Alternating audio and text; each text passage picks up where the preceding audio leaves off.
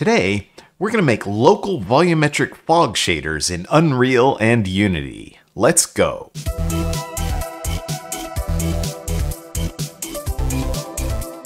Most of the shaders we created so far on the channel have been for the surface of models. Today we're going to look at something a little different. We're going to make volumetric shaders, which means that we're defining the characteristics of a 3D space instead of a 2D surface. Normally, we think of fog as something that's seen off in the distance, but sometimes you want to put some fog in one specific place, like in a basement filled with mist or in a spooky graveyard. Local volumetric fog is perfect for that.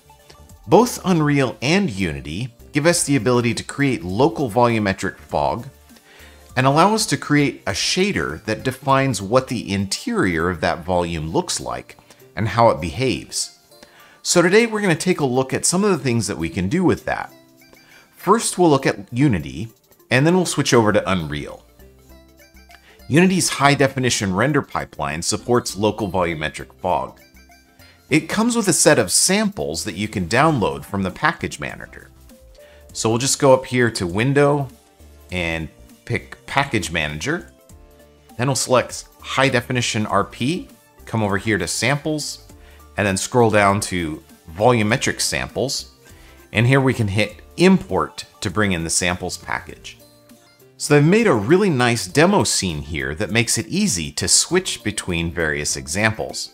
I can just select the Volumetric Samples collection here, and then I can switch the samples here with a drop-down. So here's a 3D volume texture that they're using as a mask. Here is a ground smoke example, and this is the one that we're going to be building ourselves today, so I'm going to walk you through exactly how this one works. Here is a cloudy sample, so you can create your own 3D volumetric clouds. Here's a nice example of something that you might use as a visual effect. It's this kind of smoky volumetric orb. Here's some procedural noise in the volume. And here's the one we were looking at before, some kind of noxious fumes. It's really interesting that you can create these effects that are three-dimensional instead of the normal two-dimensional on a surface, like I said. Here's a nice volumetric heart shape. And then finally, here's an example that shows off the various different blending modes. Okay, well, let's go ahead and switch over to our sample scene and create some volumetric fog of our own. Okay, here we are in our sample scene, and you can see I've got our local volumetric fog here that's doing this ground fog effect that we saw just a minute ago. And this is the one that we're going to build from scratch. But first, let's back up and cover some basics. First, we need to right-click here in our hierarchy panel in order to create a brand new local volumetric fog volume. I can pick Rendering, HDR, or Local Volumetric Fog, and it's going to add a new volume for us. You can see that there's some fog in there, but it's really subtle. So let's take a look at our settings and see if we can fix this. Here we can come over here and see the single scattering albedo, which covers the color of the fog. And if I make it red, it's a little bit more obvious what's going on there. Fog distance. This is kind of what is controlling the opacity, and you can see it's the tooltip there says density at the base of the fog determines how far you can see through the fog in meters. So right now we can see through the fog 10 meters. So we'd have to have 10 meters worth of the fog for it to be opaque. But if I reduce this down to 1 meter, now you can see I've made the fog significantly thicker. So at 1 meter, it's completely opaque. Let's set our color back to white again. Now you can see I've got this nice volume of fog. And so let's take a look at how we control what's actually inside this volume. Right now we have our mask mode set to texture, which means that we can create or we can select a 3D texture mask to control what's happening on the interior of our volume. So let's go ahead and do that. You can see that that sample pack that I downloaded from the HDRP samples came with a bunch of 3D volume textures. You can see normal textures have like a little thumbnail here, but if it's a 3D texture, it has this little checker pattern by it. So if I pick 3D texture checker, now you can see that my fog volume has this three-dimensional checkerboard pattern applied to it, and that's coming from this volumetric texture.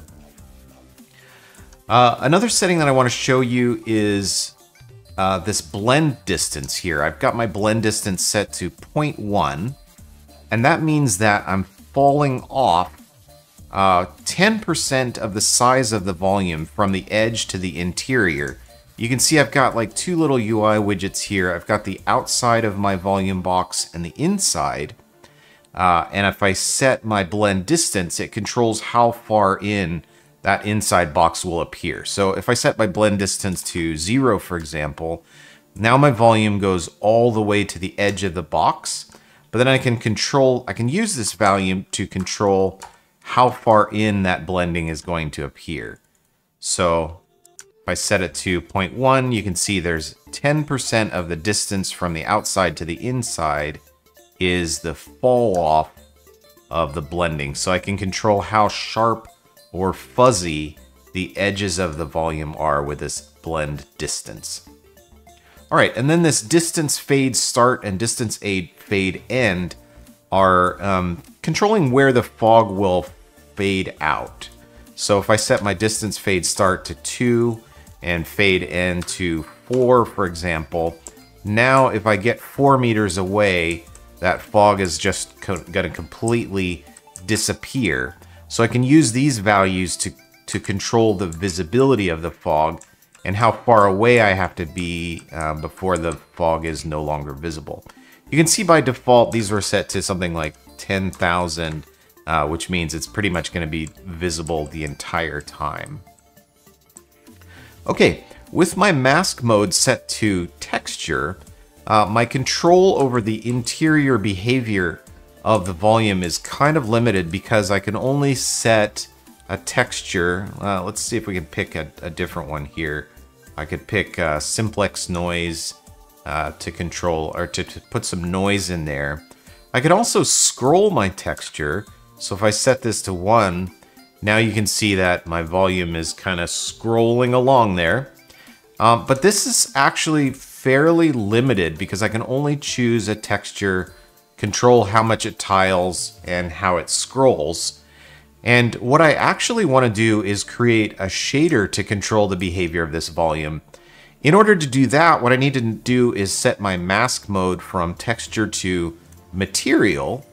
And now you can see it exposes a material slot, which is going to allow me to create a brand new shader, assign it to a material, and then apply that to our volume. And that's exactly what we're going to do now. So let's go ahead and come on over here to our project panel.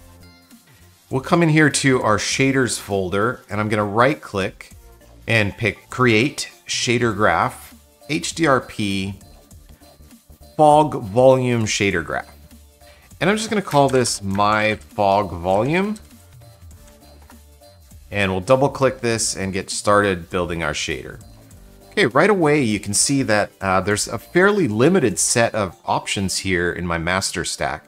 I don't have any vertex inputs, and for fragment all I have is base color and alpha. If I open up my graph inspector here, you can see that my material is set to fog volume. All right, so let's go ahead and create a very basic shader. The first thing that I'm going to do is bring in my UV coordinate node. Now this node acts a little bit differently when I'm creating a volumetric shader than when I'm creating a surface shader.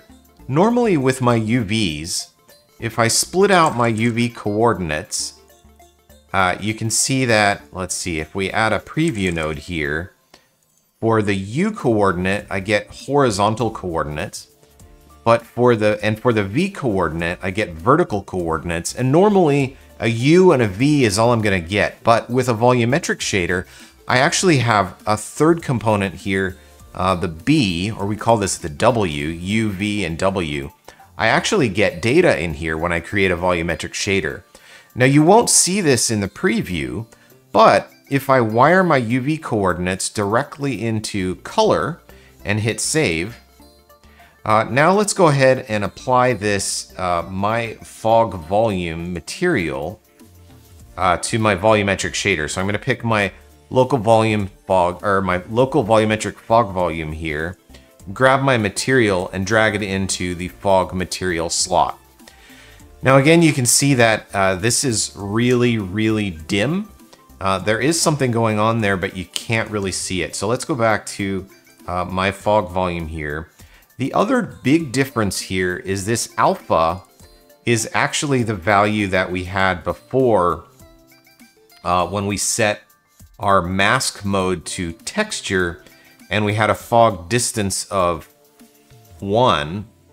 So when we have our mask mode set to material, that fog distance value goes away, but we can actually control it with our alpha value here. So if I turn this alpha value up to something a little bit higher, now you can see that our fog is significantly more visible. Let's just set it to like 20 for now, and we'll set our blend distance to 0. And now you can see I've got this nice kind of opaque volumetric object going on. The real thing that I wanted to show you though is that we actually have these, coming back to what I was saying about the UV coordinates, we actually do have 3 dimensions worth of data. We have a U coordinate that's going across this way. We have a V coordinate that's vertical, but we also have a W component now that's giving us the depth.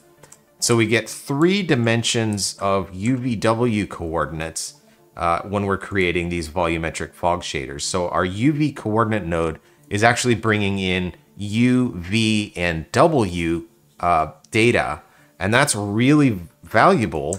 So we can use these coordinates to define the 3-dimensional coordinates inside our volume, not just the 2D UV coordinates that we're used to defining on the surface of our model.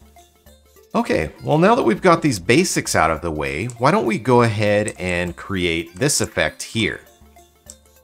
So the first thing that I'm going to do is take my volume here and just set a couple of the settings on it.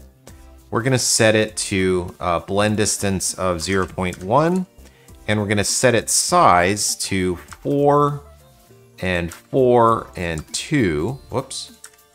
And now we're going to go ahead and create our shader so that this fog volume looks like that fog volume.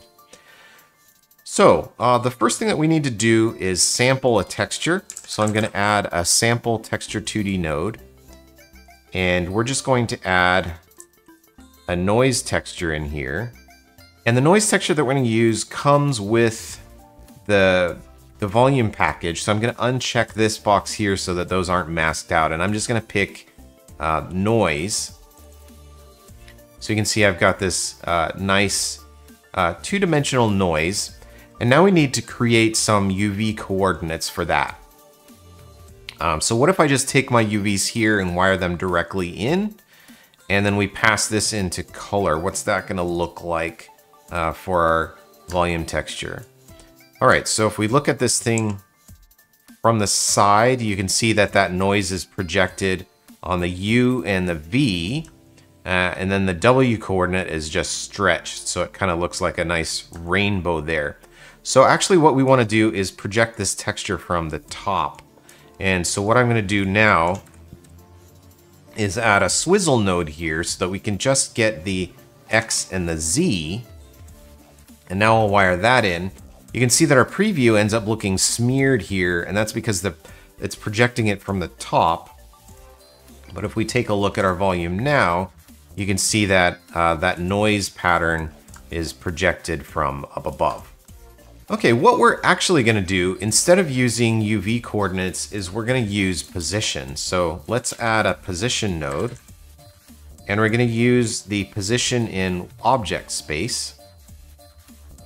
And again, we'll take our position coordinates and swizzle them so we're just getting the X and the Z. And now we need to control this a little bit. So we're going to add a multiply here. And we'll add a float value that we can use to control the tiling of our coordinates. So for now, we're just going to set our tiling value to 0.5. And now we need to scroll that value. So I'm going to add another float value that we can use to control the speed of our scrolling. And I'm going to set this to 0.1. And we're going to multiply this by another value that we can use to control the direction. So I'm going to add a float 2 for this one. And for now, we're just going to set the direction to a value of 1 for X and 0 for Y. But we can use this later. We could expose this parameter and use it to control the direction of our speed. And now we're going to multiply this by time. So here's our time node, and this is what's going to create this scrolling. So we're going to multiply time by our speed and our direction. So this value controls our tiling, this value controls our speed, this value controls our direction, and we just need to add these together, and then we can pass this into our coordinate. All right, so there's our texture sample.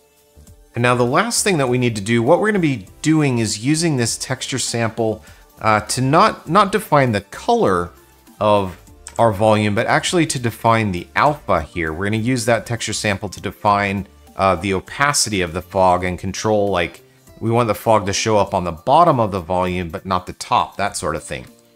So the next thing that we're going to do is grab the red channel of our texture, and we're going to connect that to an inverse lerp node. And we're going to put it into the B socket of this inverse lerp. We're going to leave the A socket at 0, and the B socket is going to be the value of our texture. And then this T value, we're going to use actually the height of our volume. So let's come back over here to our UV coordinates. And we just want the V coordinate of this. So I'm going to use a split node. And we're going to split out the G because that's the V coordinate of our UVs. And then we're going to multiply this by a value that we can use to tweak it a little bit. So this is going to be the value that we can use to control the flatness of our volume. And I'm just going to leave it at the default 2 for now, and we'll see what that looks like. So this V coordinate is what's going to control the T value of our inverse lerp there. And it'll control kind of where that value is being applied on the height of our volume. And now we're going to take the result of our inverse lerp and we're going to saturate it, which will clamp it between a value of 0 and 1. And then finally, we're going to invert it by adding a 1 minus. And now we can wire that into the alpha value. So I'm going to wire that into the alpha output value. We're just going to grab all our nodes and scoot them over here a little bit to give us a little bit more space. And we'll hit save. And let's take a look at what we're getting as a result. All right, I'm seeing nothing, which means I think I need to control the opacity just a little bit more.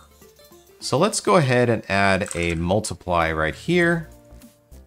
And we're going to multiply this by 10 just to make it really obvious. And now you can see I've got a little bit of fog showing up, but right now our default color is gray. And so we can't see this very well. So I'm going to change our default color to white just to make this a little bit more obvious. And there we go. So just like we have over there in the built-in example, so far we have created this scrolling fog that's just kind of merrily scrolling on its way. And it looks like this nice kind of ground height fog example.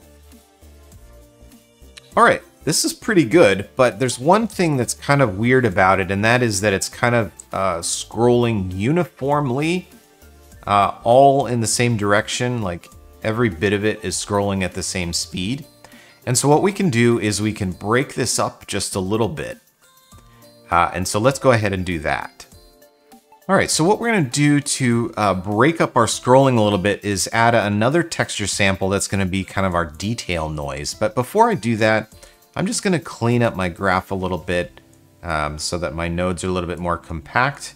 And that's going to give us more room to add the next bit of detail. All right, nice, there we go. So we're gonna be using this same texture, so I'm just gonna copy and paste this sampler texture 2D node. And we're gonna be doing something pretty similar as we're doing down here. So I think I can also copy a bunch of these nodes. This node here controls my tiling, and then I'm gonna add some time and a direction. So I'm just gonna clone these, and we'll wire these coordinates that I've calculated into my texture sample there. For wind direction, instead of this node here, I'm gonna go ahead and wire in the same wind direction that I had down here, but I'm gonna add a negate node so that my wind direction is going the opposite way. And we'll wire this in so that I can have a negative wind direction so that for the detail, it's actually moving the opposite direction. And then for the speed of that, instead of 0.1, I'm gonna set that to 0.25. And actually, you know what? I think I might set my other wind direction to 0.25 as well. And for the tiling of my detail texture, I'm gonna set it to 0.85. All right, so you can see for my detail texture, I have a detail tiling value, a wind speed value. I'm using the same wind direction, but I'm negating it. And then I multiply by time, and then add that to my position XZ. And there is my detail sample. And now I'm gonna combine this detail sample with my regular sample down here using another inverse lerp. So I'm gonna wire out of the red channel here and add another inverse lerp value. I'm gonna connect this one to B. And then here in this 1-, I'm gonna connect this to my T value. So I'm using this value as my blending value between A and B. And now the result of this inverse lerp is what I'm going to pass into my multiply down here, which is gonna be define the alpha or the opacity of my volume. All right, let's go ahead and hit save, and we'll switch back to our scene. Now you can see that because I'm doing both of these texture samples, one of them is scrolling to the left and the other one is scrolling to the right. It's kind of creating this really interesting interference pattern. So both of these textures are sampled at different sizes, and they're scrolling at different speeds. And so it creates some really interesting looking complexity here. Okay, the only thing left to do now is to create our color. And so let's go ahead and do that. We'll switch back to our shader here. And for the, let's see, I'm gonna move these nodes over just a little bit to give myself some more room to create the color values. We're gonna do that up here. And so for the colors, what I need to do is add 2 color nodes. And we're just gonna go ahead and sample the colors that are being used in that other material. So I'll pick my eyedropper here and sample my top color, and then I'll copy my color node, use my eyedropper again, and sample my bottom color. Okay, let's lerp between these two. I'm gonna lerp between the bottom color and the top color, and now I need to set up a mask that controls this lerp, this input for my lerp.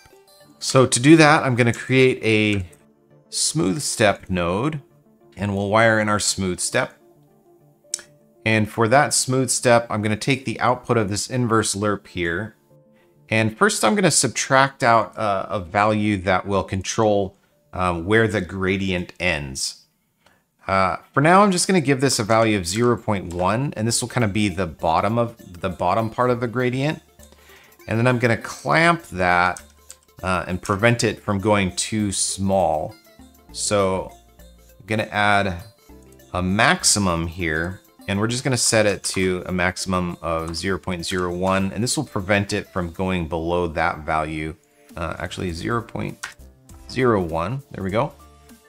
Now I'm gonna subtract 1 from the value of this. So I got my subtract 1, and this is gonna be my edge 1, and then here, this is gonna be my edge 2. All right. And then for my input here on my smooth step, I'm gonna use the V coordinate of my UVs, which is kind of controlling the height of my volume. So I'm blending between this subtracted 1 value and this original value based on the height of the volume. So that's giving me kind of a gradient, which is then going to blend between this lighter color and this darker color. Okay, and that's going to be my color, so that I can just wire that into base color on my master stack. So I've got these nodes here which control the color based on the height of the blend. And then I've got these nodes here which control like the base smoke. And then these nodes here which control the detail smoke. So it looks kind of complicated, but it's pretty straightforward. There's just 3 main sections: detail smoke, base smoke, and color. Then I'll hit save and switch back to my scene. And very cool, I've got my nice volumetric fog effect. So the really nice thing about this is you can control, you can create all kinds of things to create neat shaders. You can create swirling patterns, you can create volumetric shapes, you can create, scrolling smoke. You've got basically infinite control using Shader Graph. All right, now we're gonna switch over to Unreal and create something very similar in that engine. All right, here we are in our sample shader scene in Unreal. And you can see that I have this cube here selected. Here's my cube. And if we take a look at the material that's set on the cube, it's set to volume fog. So let's take a look at our volume fog material. If we zoom in here on our main node, you can see that I have the material domain set to volume, and I have the blend mode set to additive. I have the albedo color set to 1, which is white.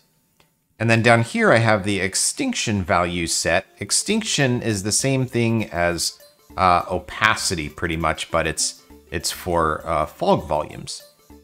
Okay, so when we look at our scene here, nothing is showing up on our volume. And the reason for that is that our scene, in order for volume materials to show up, we need to have an exponential height fog item in our scene. So I'm just going to grab this and drag and drop it in. And then on our exponential height fog component over here, I'm going to scroll down and set my volumetric fog to true. And then I'm going to set my scattering distribution to something like 0.6.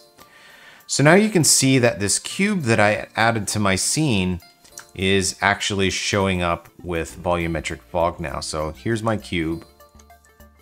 And you can see as I scroll around it, as I rotate around it rather, I've got this nice volumetric fog applied. Now, in terms of how the shader works in Unreal, there are some pretty big differences. First of all, Unreal doesn't have that nice fall off that I can define on the fog volume for where it's blending out. So I need to be able to create this fall off myself in the shader. You can see that I've got the volume set up right now so that it's creating kind of this like spherical shape inside. And I'm going to show you how to do that. So let's switch over to our shader.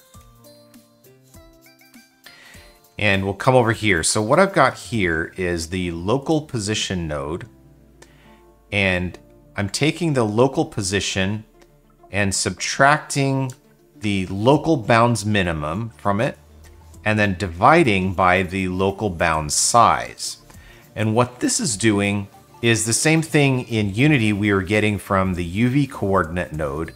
I'm getting by doing these operations here. So if I take my local position, subtract the local bounds minimum, and then divide by the local bounds size, that's going to give me the coordinates for the inside of the sphere. Or sorry, for the inside of the volume. So if I take this value here and wire it into our color, and let's just disconnect our extinction for now, and we'll save this. And now when we switch back to our scene, you can see that I'm getting these colors that indicate the X, Y, and Z coordinates for the inside of my volume.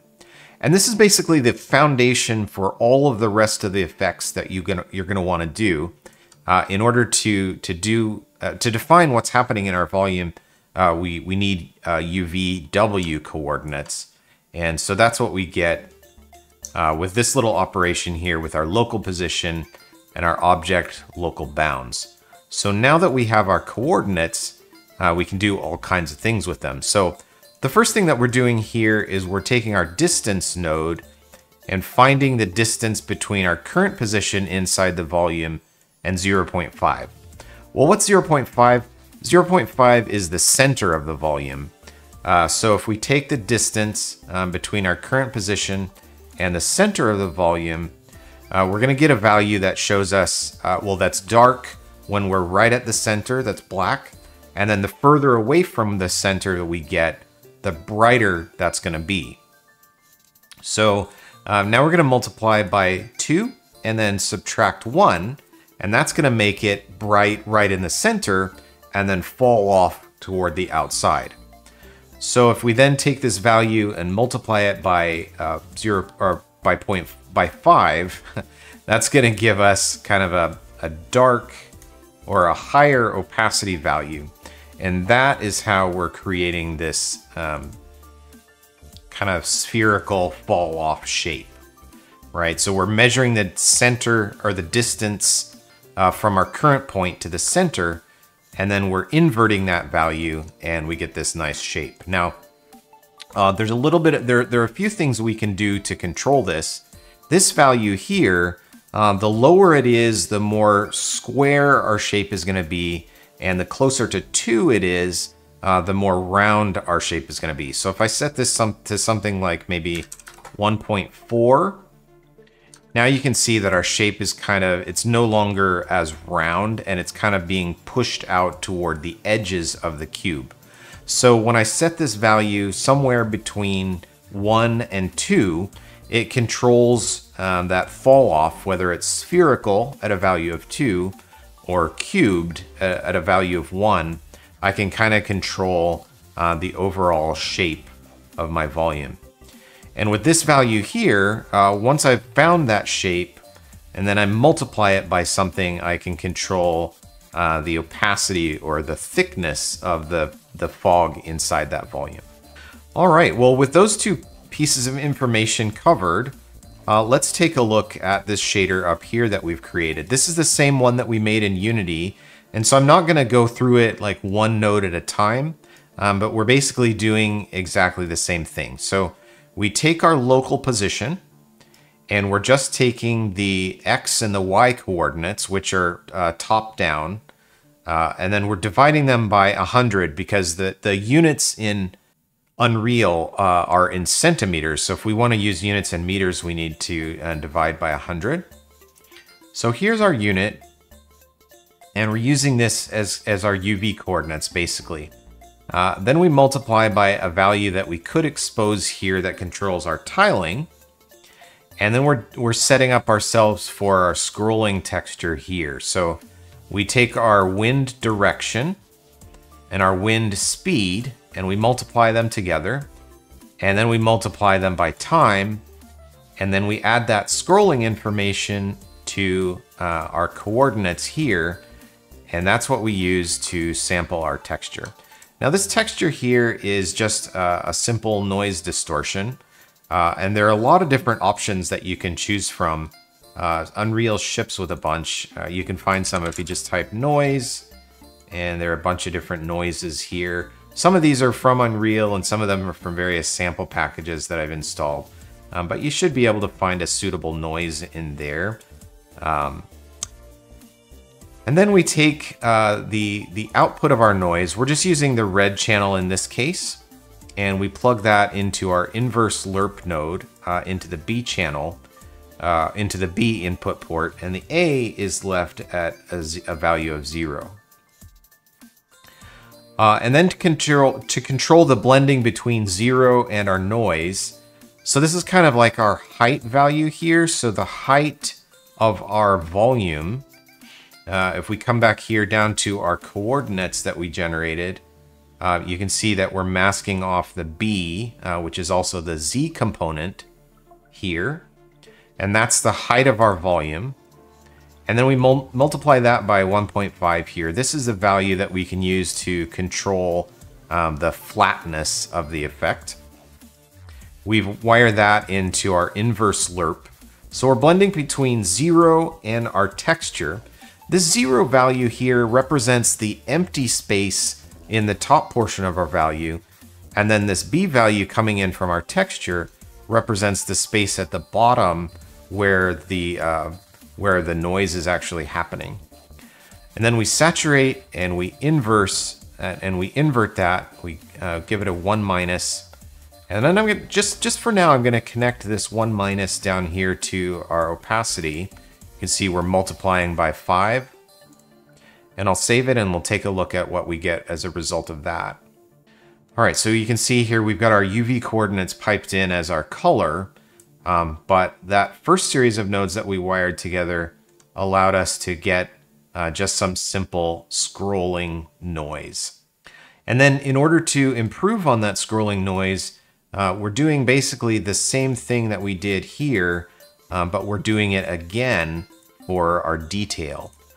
So we take our wind direction and we multiply it by -1 here to invert it, to make it go the opposite direction. Then we have a value here that controls the speed of our detail noise, which is scrolling in the opposite direction. So we multiply our negated wind direction by our detail speed, and then we multiply that by time. And then we take our detail tiling value and we multiply that by our coordinates here. So our coordinates are coming from our local position. And then we add our scrolling data here, our time and speed and direction, together with our coordinates that have been multiplied by 3. And then we use that to sample the same noise texture again, but this time because we're tiling it multiplied by 3, you can see that we get a little bit tighter pattern here. And we're also scrolling it at a different speed and in the opposite direction. So the output of that texture then, we take the red channel and we plug that into our inverse lerp. And then we use our original value here. So here's our inverse lerp from our original value, saturated and inverted with a 1 minus. We use that value to blend between 0 and our noise value. And so that gives us this final inverse lerp here, which we can then take the result of that and plug it into our opacity multiply. And now we get a much more detailed pattern. So we've got our one texture that's scrolling in one direction, but then we have our detail texture that's scrolling in the opposite direction and kind of adding some additional detail and noise to our overall pattern. All right, and then for the color of our smoke, let's switch back here. We're gonna take the output of all of that and use it to create a gradient. So here is our bottom color, and here is our top color. And we're blending between our bottom color and our top color based on a gradient that we create using the height coordinate of our volume, and then we're blending that height coordinate together with this inverse lerp. So we take that inverse lerp result, and we're going to subtract out this value here that just controls like where the gradient ends. And then we're going to take the result of that and clamp it with a value of 0.01 using maximum so that it doesn't get any smaller than that. Then we're going to subtract 1, and we're going to pass that into a smooth step as the minimum, and then the maximum is going to be our original value. And then we're going to use this value here as the blending of our smooth step. And that is coming from the coordinates that we generated from the height value here of our volume. So we're passing in our height of the volume, multiplied by 1.5 to flatten it out just a little bit. And we're using that as our smooth step. And then we're using the result of this smooth step to blend between our bottom color and our top color. So we're using that lerp to blend the colors, and then the output of this lerp can then become the final color of our smoke. All right, so there is our nice volumetric smoke material. Pretty cool. Let's take a look at our shader one last time. I'll just kind of organize things a little bit. You can see here that I have this, the first scrolling texture material, and then the second scrolling texture part of it here. And then these nodes up here that control the color based on our height. And then we pass the color into albedo, and we pass the opacity into extinction. And we have this value down here that we can use to control the opacity. But yeah, that is what gives us our animated volumetric ground smoke effect. And we can do all kinds of things with this. We can move the volume around to place it where we want it to be. We can control the scale of our cube. Oh, and by the way, this is just a normal cube object. So if I come up here to my place actors and just grab a cube and drag it into my scene, this is what I can apply that material to. So it's just a regular primitive object. And I can control the scale of my object. So if I need to make my fog bigger, make it taller, I can do that. And yeah, so I can add this cool fog to my scene. All right, so I hope you enjoyed our tutorial today about creating local volumetric fog.